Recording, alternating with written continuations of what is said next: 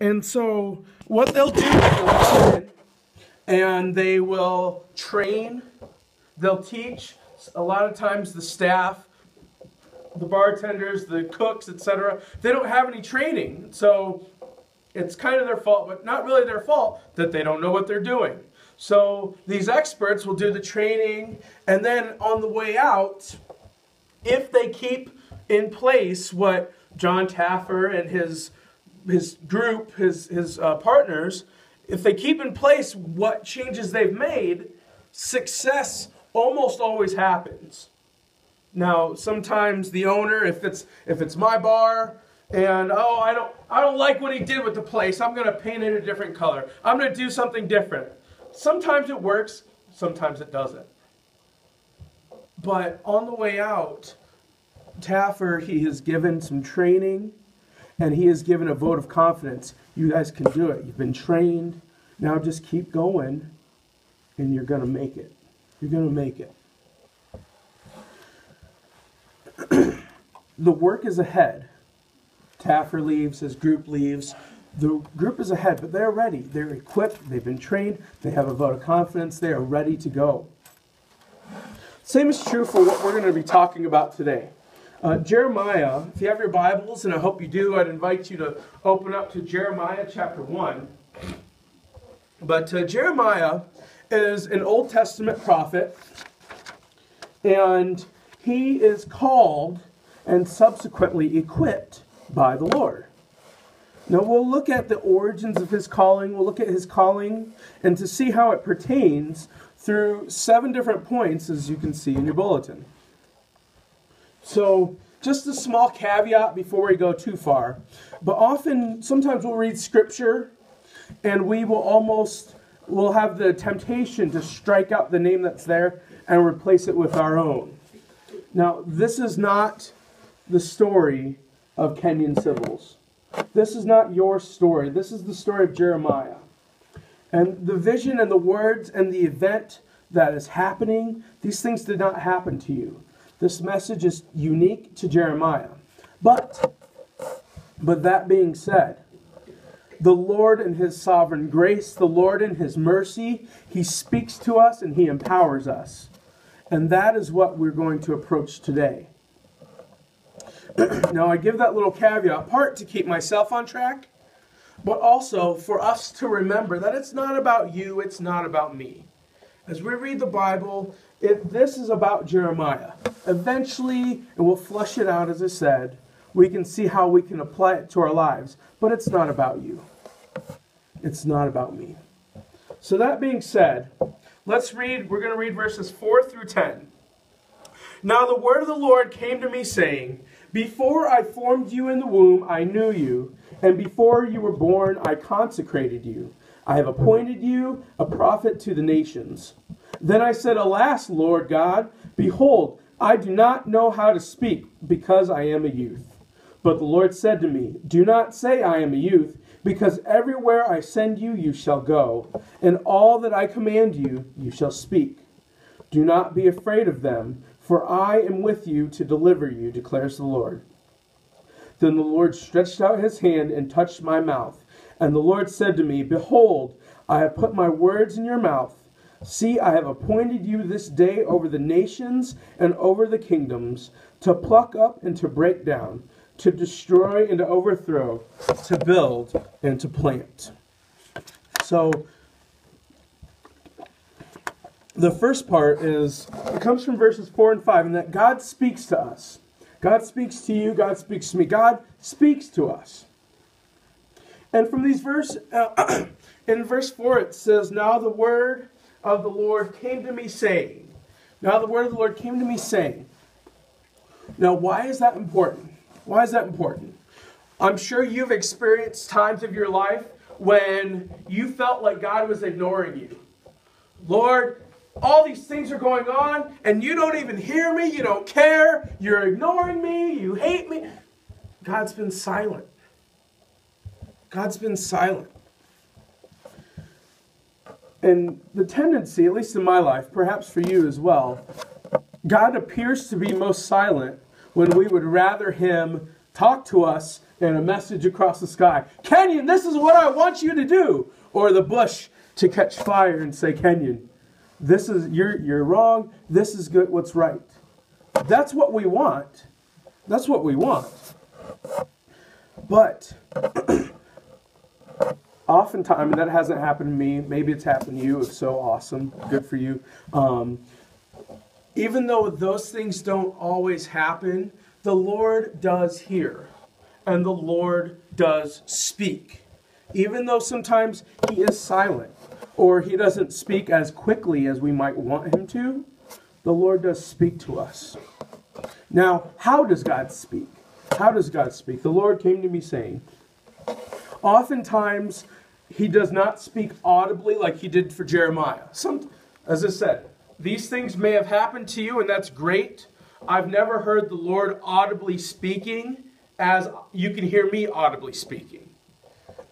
But God speaks to us through his word, which is why it's important for us to be reading it more than just Sunday morning. God speaks to us through prayer, which is why it's important for us to be praying more than Sunday morning, more than when we're about to eat our food.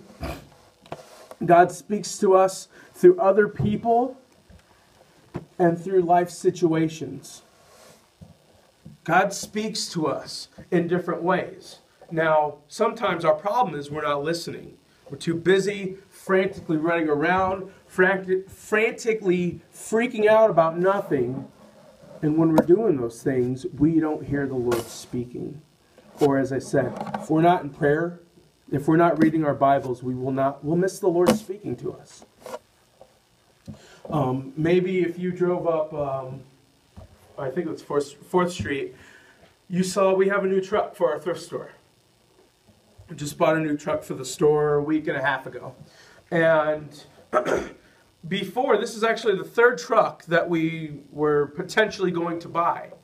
The first one was last year, and it would have been a brand new truck. Would have been about $45,000. Now, I believe personally that the Lord spoke to me later with the gentleman we were going to purchase the truck through. Bad communication on my part, and then bad communication on his part. It was just a mess. It was a mess. And I think that the Lord prevented that sale from going through because we did not need a truck that was worth $45,000. We did not need a brand new truck. Later, the Lord revealed, Kenyon, I did not let this happen because you didn't need it. I had something better for you. But I was not listening. I was not praying and saying, Lord, what's going on? And then to take the time to listen. I prayed all the time for a truck. I prayed that the things would go through. Lord, let this go through. Whatever needs to happen, let it happen. I prayed, but I didn't listen.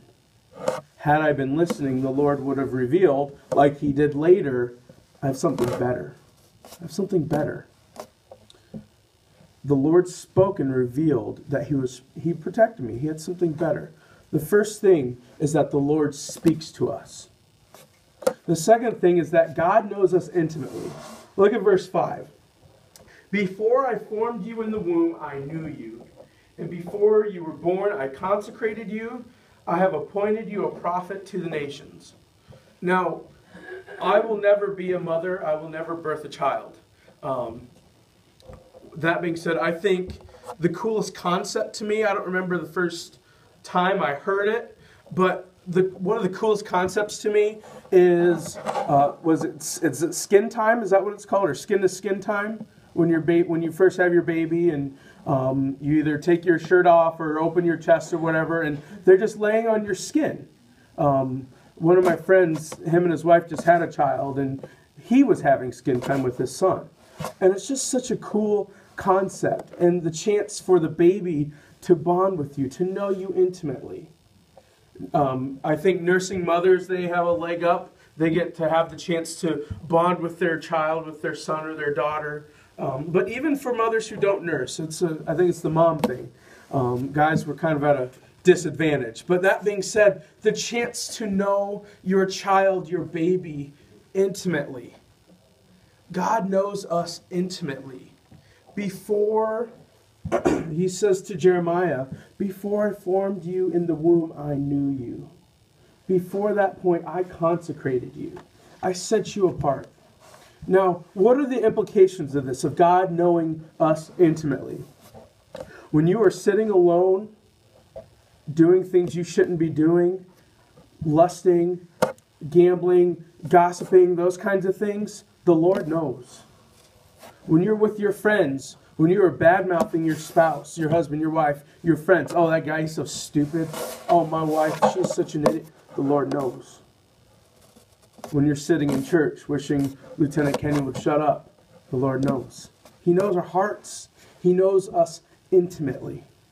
Before you were conceived, just as with Jeremiah, as I said, this is for Jeremiah, but before we were conceived, the Lord knew how wicked and ugly your hearts would be.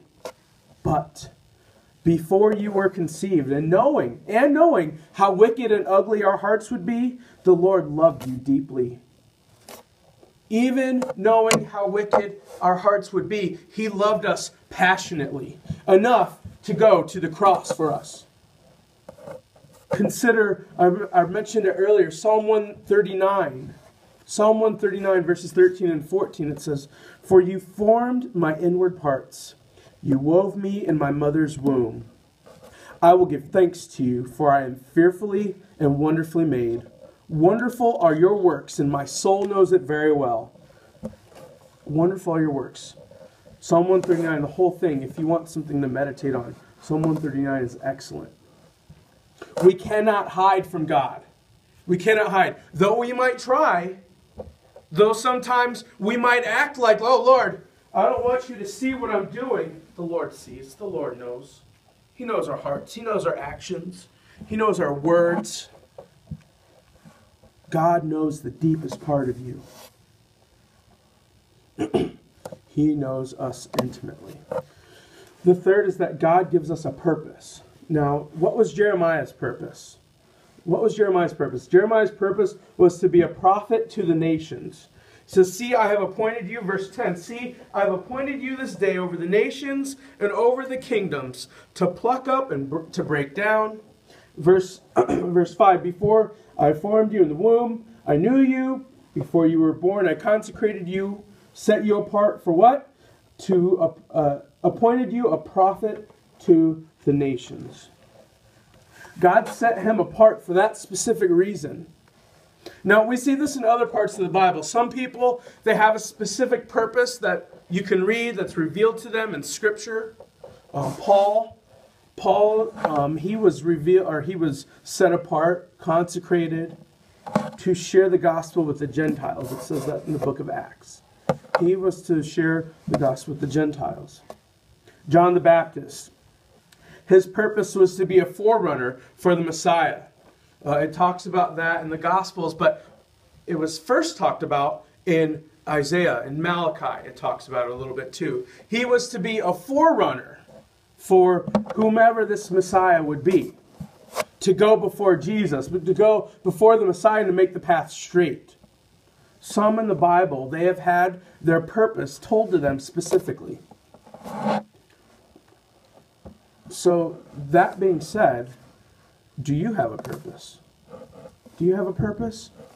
Since your name is not, or at least relating to you personally, your name is not found in the Bible, do you have a purpose?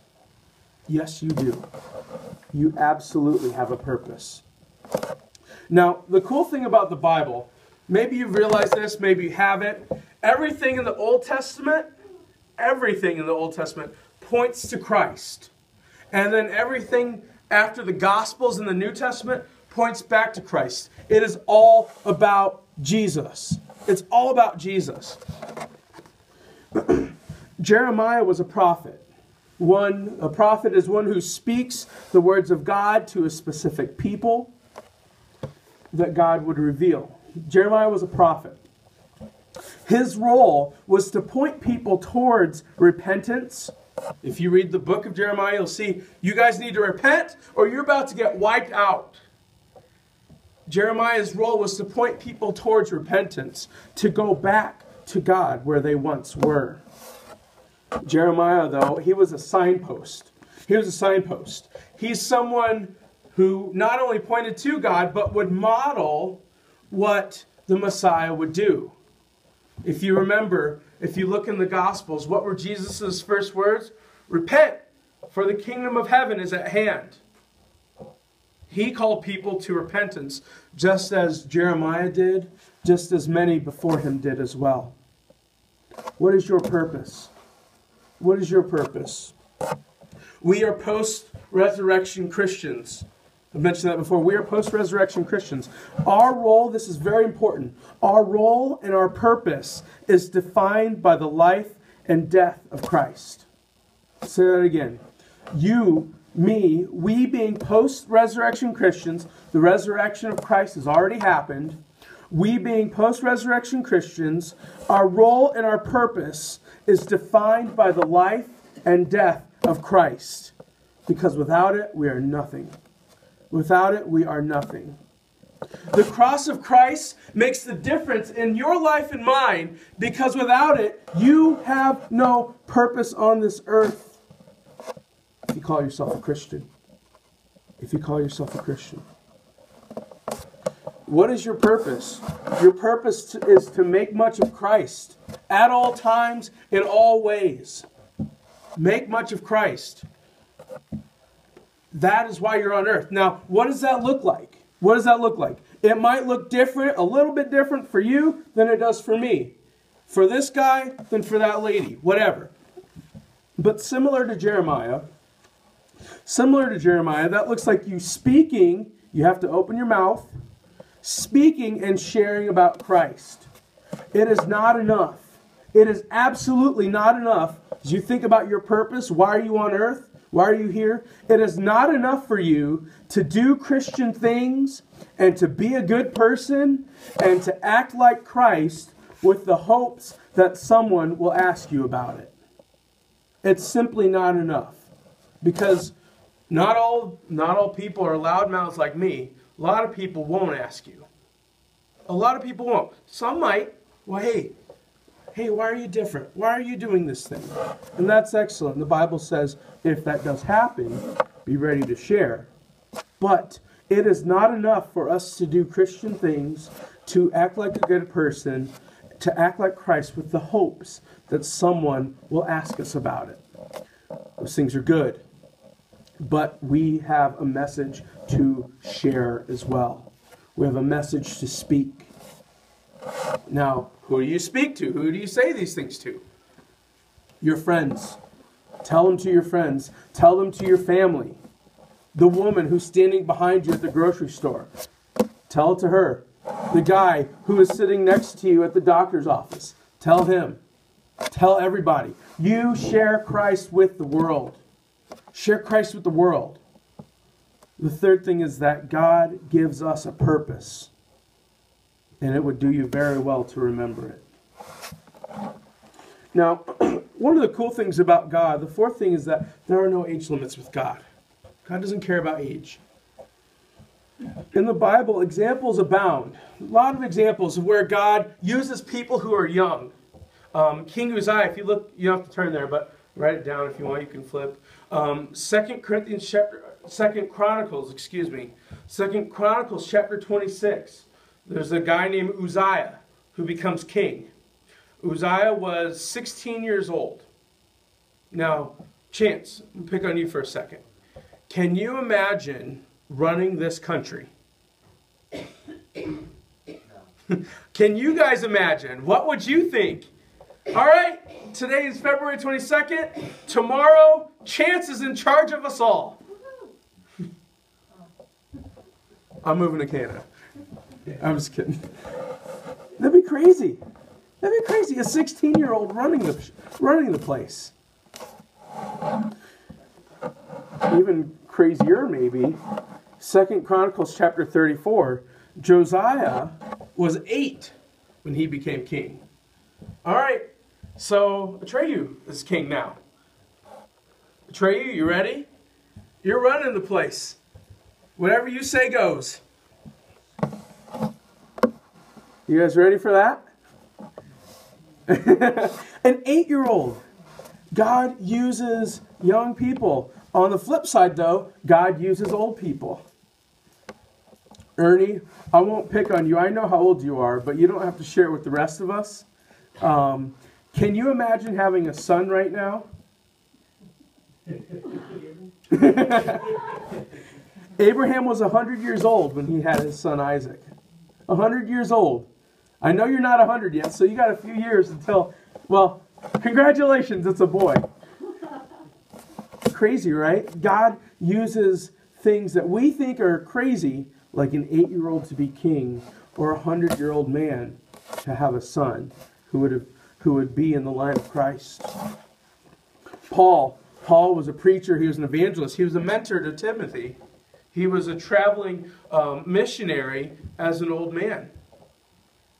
Age does not matter. Age doesn't matter. Excuses, whether speaking ability, you think about Moses, Lord, I can't do these things because I can't talk. Or age, I'm too young. I can't go. I'm just a youth, Jeremiah says. Or something else. These things are nothing to God. They are nothing to God. He is able to take broken, incapable vessels and to use them in magnificent ways for His glory. Now, think about this. All right, think about this. You have, or in my hands is nothing. If I, from what everything is in my hands, if I was able to make cash, I would have everything I need. If I could make things out of nothing. If you had the gift to make something, cash, food, whatever, from nothing, you'd be very rich. But 2, you could have just about anything. Make something out of nothing. That's what God did. God, He's there. Genesis 1:1. In the beginning, God created the heavens and the earth. Just made it. There was nothing, and He made it. Then He made the sky and the sun and the water and the animals, etc., out of nothing. Now, if God can make those things out of nothing, if He can make the earth, a blade of grass, a mountain, what could God do in your life? What could God do in your life? He takes broken vessels. He takes incomplete vessels and uses them in magnificent ways. God can use your life, whether you are old or young, in a magnificent way. Age does not matter for God. The 5th thing is that God gives us a message to preach. He gives us a message. Now, in Jeremiah's case, the message he would send is what God would give him at the time. Okay, I'm going over here, Lord, what do I say to these people? Blah, blah, blah, blah, blah. Going over here, what do I say to these people? God, give it to me. Okay, blah, blah, blah, blah, blah. He gave it to him when he needed it. You find that often in the Old Testament. Lord, I'm here. What do you want me to say? Okay, say it. Okay, Lord, I'm here, etc. In the New Testament, though, the message that's not usually how it happened in the New Testament. In the New Testament, people talked about Christ. They talked about who He was, what He did for them. What message do you preach? You have a purpose. What message do you preach? What is your message? We preach that Jesus has come into the world and was killed at the hands of men for the forgiveness and the redemption of souls. Why was He killed? So you could be forgiven. So your soul could be redeemed. We preach that the Creator of all the world, He cares about you. So many people, hopefully you know that someone cares about you. But a lot of people in this world, they do what they do because they don't think that anyone gives a darn about them.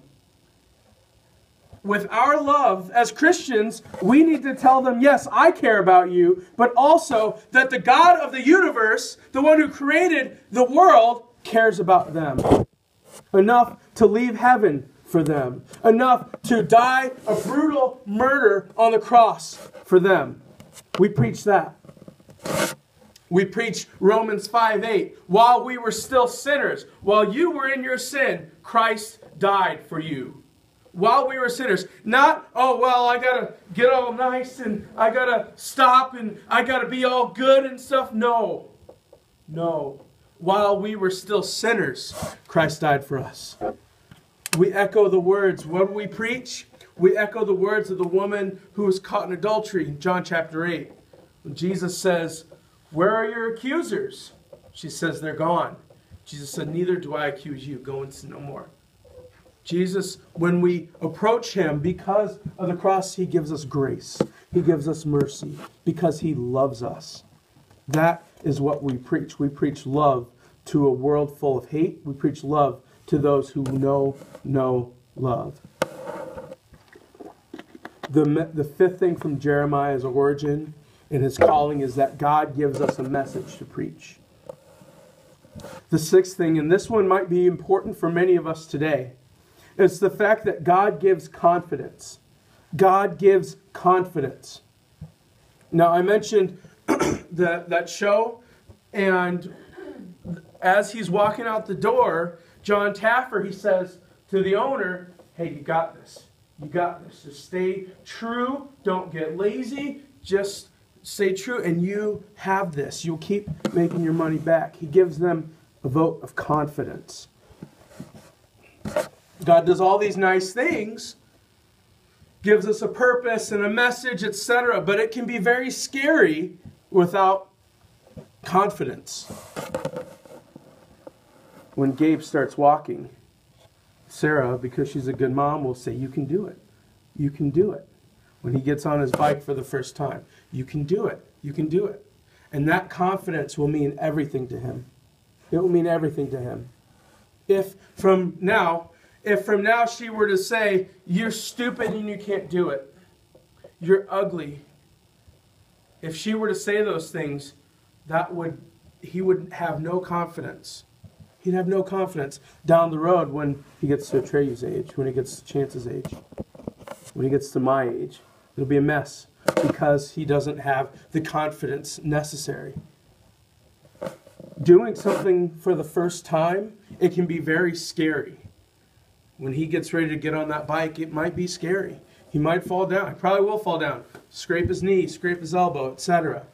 It can be scary. But once he's been on it a couple times, he will know more and more how to ride the bike, how to go a little faster, maybe how to jump off a ring. Well, we won't go there.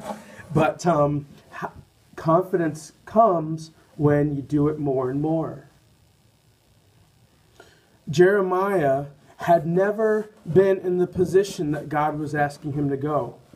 He never said, okay, Lord, this is the ninth time I've spoken to these people. I know what's going on. Just give me the words. No. If you remember, he said, I can't speak. I'm too young. I can't speak because I'm a youth. Verse 6. But look at what God says to him. Look at what God says to him in verse 8. Do not be afraid of them, for I am with you to deliver you, declares the Lord. I am with you. That is confidence. That is confidence. You don't have to be afraid because I will be with you. Does that mean that it wasn't hard? No.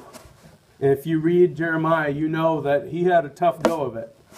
But God was with him in the middle of it. God gave that same promise to Joshua as he's following Moses' footsteps, getting ready to lead the Israelites in the promised land. Joshua chapter 1 verse 9, it says, be strong and very courageous. Why? Because the Lord your God goes with you wherever you go. Because the Lord your God goes with you wherever you go. We, again, post-resurrection Christians, we can have that same confidence. Why? Acts 1:8 says, you will receive power. Jesus is talking. You will receive power when the Holy Spirit comes upon you. We get the Holy Spirit when we become Christians. We get the Holy Spirit. We will receive power because of the Holy Spirit. He is who helps us. He's the one who helps us. He is with us. Well, those of us who are Christians anyway. He is with those of us who are Christians wherever we go. Wherever we go. Now, why do I say this regarding confidence? God allows us to experience uncomfortable situations. When it feels like your world's going to hell, everything's falling apart, sometimes we may wonder, Lord, what are you doing? Where are you? Do you even hear me? I'm crying out to you. Where are you? He's there. I promise He's there. And I know that might not feel warm and fuzzy. That might not immediately remove you from the circumstances. God is there. For those of us who are Christians, we have the Holy Spirit. He is the one who will go through those pitfalls with us. It takes some practice to remember. Because, as I said, when we are in the middle of a frantic situation, that is where our focus is, understandably. But God is going through it with you. It is good for us to think about that, to remember that, to train our minds to think about that. Take confidence in the fact that God is with us at all times. The last thing to gather from Jeremiah's origin is that God equips us. He equips us with tools and a mission. God gives us tools and He gives us a mission. Look at verse 9. Then the Lord stretched out His hand and touched my mouth, and the Lord said to me, Behold, I have put my words in your mouth. See, verse 10, See, I have appointed you this day over the nations and over the kingdoms. How was Jeremiah equipped? The Lord touched his mouth. The Lord touched his mouth and gave him words to speak. What else would he need? He doesn't need anything else. The Lord touched his mouth. The Lord gave him the words. God gave Jeremiah the mission to go and to speak what He would command. In Matthew 28, we'll talk about it next week, but God gives us the mandate to go and make disciples. That is our mission. What is the mission? Go and make disciples. We've already established the fact that being Christ followers makes us disciples. So this mandate is for us as well. It's for us as well. For Jeremiah, God gave him tools and a mission. So what are your tools? How are you supposed to do this? I mean, unless the Lord touches your mouth, which He might. Some with the material, as Melissa mentioned, we'll help equip you with tools if you come next week. But more than that, one of the tools is your mouth and your ability to say to your friends, to your family, hey, come to my church. Come to my church. That is a tool. The Lord has given you vocal cords and a tongue and a mouth to say, come to my church. God will speak through your invitation. Your friends might laugh at you in your face. Are you kidding me? I'm not going to church. You're stupid. The Lord will speak to them when you say, hey, it might be good for you to come. Hey, guy, hey, lady, it might be good for you to come. The Lord will speak. He'll speak. Maybe you've said, I don't know who I would share the gospel with. Even if I had the confidence, even if the Lord prepares me, I don't know who I would share with. I want to give you a thought. We're almost done, but I want to give you a thought. For those of you who work, for those of you who have a job, don't view your job as just a job. Don't view it as just something to make money. View it as a mission field. See your job as a mission field. And for those of you who don't have a job, your neighbors, your friends, that is not just your next door neighbor. It is a mission field. You're not just an employee. You're not just a neighbor. You are a missionary to the people who come into your work. You are a missionary to the people you work with. God wants to use you where you are. So listen. Listen to Him. He wants to use you where you are. You. Yes, you. He wants to use you. There are people there who need your ministry. They need your love. They need your hope. They need your touch. When we see all of life and the specific areas of our lives as avenues, as ways to share the gospel, the reality of evangelism, it's not so scary. I'm not going to the mission field. I'm going to work. I'm going to share Christ with my best friend at work. I'm going to ask them how they're doing. I'm going to tell them that Jesus loves them. I'm going to see how I can pray for them. Those are the tools you have. You already have them. So just to recap, if you're taking notes and you missed one, the first one is that God speaks to us. The second one is that God knows us intimately. God gives us a purpose. God does not adhere to age limits. He doesn't care about your age. He gives us a message. He gives us confidence for that message. And God equips us with tools and a mission. Now, I mentioned this earlier. If you read the book of Jeremiah, Jeremiah, he's called the weeping prophet. The weeping prophet. Because when he went to speak to people, no one listened.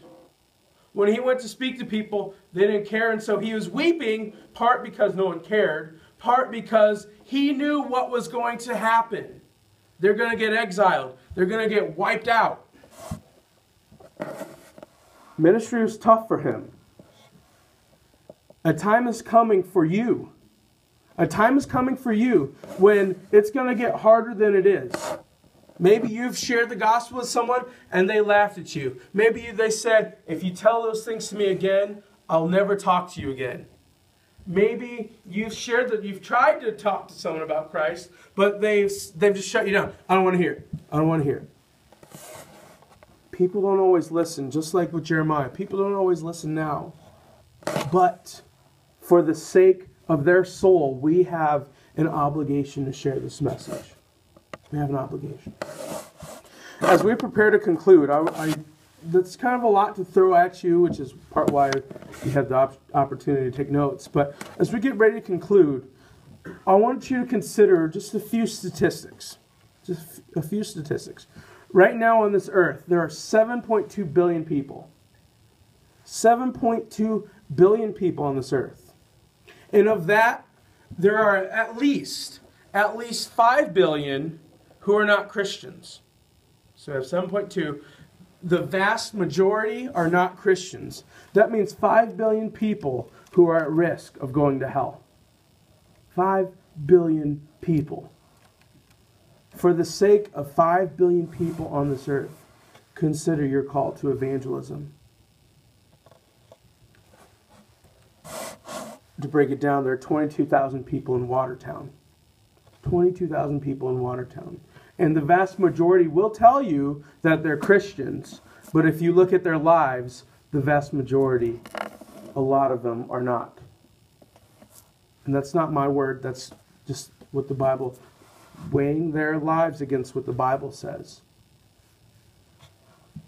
In the Gospels, Jesus told about a poor man named Lazarus who begged outside of a palace of a rich man. And when they both died, the poor man's in heaven and the rich man's in hell. And he looks up and he can see Lazarus, the poor man. And he says, will you send Lazarus down to touch my tongue? Just a drop of water. Just a drop. Will you send him down to touch my tongue? He says, can't do that. Can't do that. Well, will you send him to tell my family? Because being down here is terrible. Will you send him down to warn my family? Can't do that. They've been warned. They've been warned. The prophets have come. Jesus has come. They've been warned. You are the one to warn your family. You are the one to warn your friends of the doom that will come.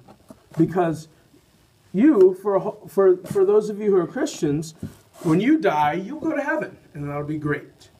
But you are the one who might have family members. I have family members as well that I need to warn. You are the one to warn your family to say, you need to repent. You need to have Christ, because when you die, you will suffer long suffering, forever, eternal agony. We're going to pray. We're going to pray, and as you ready your heart to pray, you have 5 billion people that you can pray for. 5 billion people who are at risk of an eternity without Christ. There are thousands in Watertown who are at risk of an eternity without Christ. There are members of your family, perhaps, that are at risk of an eternity without Christ. Just as Jeremiah had the calling on his life, a specific calling, so too do you. You have a purpose. You have a mission. You have the tools to do it. You've been equipped by the Holy Spirit, by what Jesus did on the cross. To sit in church once a week and not share the gospel with anyone. To go about your life and to not pray for 5 billion who are at risk of eternity without Christ is to say, to hell with you. To hell with you. I don't care about you. To come to church, to not pray for them is to say, I don't care. So we're going to pray. And you pray for your family. You pray for Watertown. You pray for 5 billion who need to know Christ. And then in a second I'll close.